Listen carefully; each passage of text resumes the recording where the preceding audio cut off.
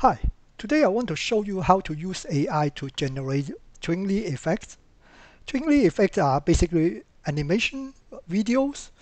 I believe all of you already know by now that AI can help you generate very nice video by entering text. But there are some problems with generating video with AI. If you are using a free account, usually you only have a very limited credit to generate a video, and it takes quite a while to generate 5 seconds video. And the other issue is it's really hard to get a loop video. So today I want to show you another way, but I'm also using AI. I'm going to use DeepSeek. It's free, but you need to register to access DeepSeek. I already prepared some prompts because it takes a while to get it deliver proper results. So I just want to generate some very simple colorful patterns. So in this case, I got a prompt, say JavaScript. I specify the area because I'm using 400 string. Basically, it's a rectangle, and I put it 800 times 400 display. And I'm going to let a circle bounce from the edge and change the color each time. And there will be a trail on the circle. Let's try this.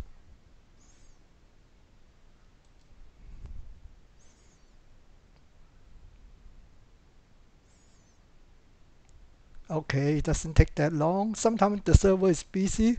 Now it's not too bad. You can see it's generating the JavaScript code and with comments. It's really nice. And I'm using the DeepSeek here because there is a run button here. I don't need to save the HTML code.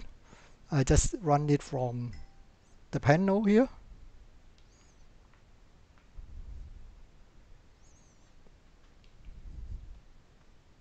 So it's done, and there's also a small explanation of the code. Now let's click on this and run. So you can see the circle is running, bouncing from the edge, it's changing color. And now what I'm going to do, I'm going to run the Twinkly Screen Mirror tool. I'm running Windows, I got it from Microsoft App Store. So after I started it, so this is my string 400. Now I have to pick the area I want to mirror to my light. Okay, this is the one. Say OK. And show the screen here. I have to press play here. Okay, now you can see it's bouncing back and forward. So I want to make the rectangle to fit the display here. So now you can see the display here. I'm playing this here. So that's my Twinkly lights. Now, of course, I can change a little bit. I can go to here. I don't need to repeat everything. I just say faster.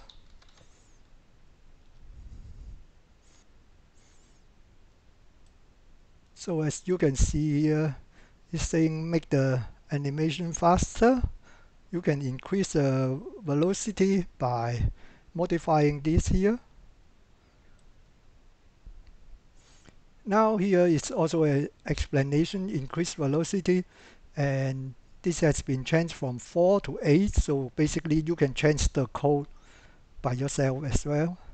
Now let's run it and see. And run. So you can see it's much faster. And I can adjust the contrast here. So now my background is really black. So the next thing I want to show you is I already prepared a prompt. I'm going to make a little bit complex using a black background and display some random geometric objects lighting up and fading out gradually. So let's try this.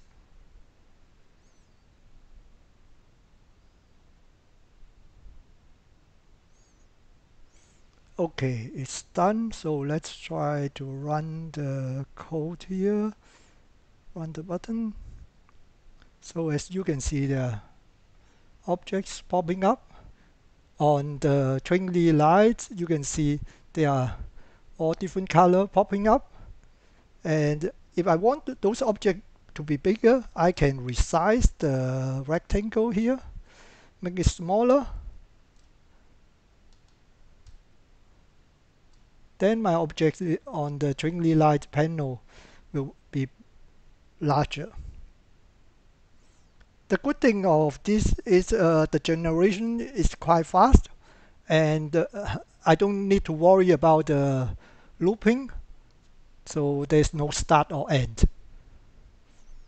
The next one is I'm going to try to do some scrolling text from left to right, and each character has a different color. So let's try this.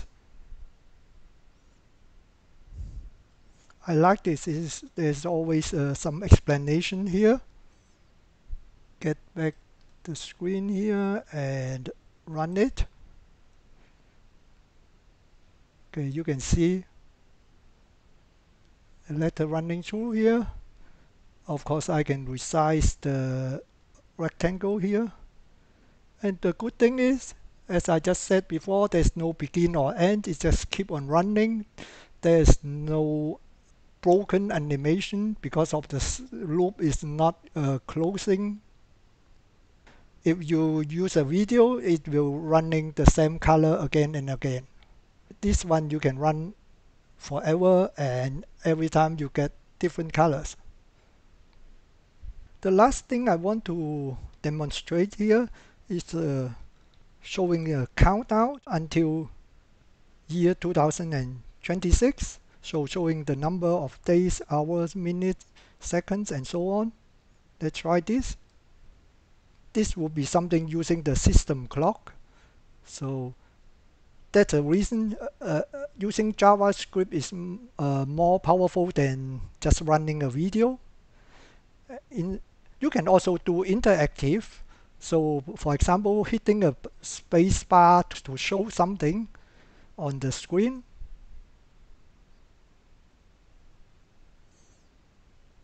Okay, it's done.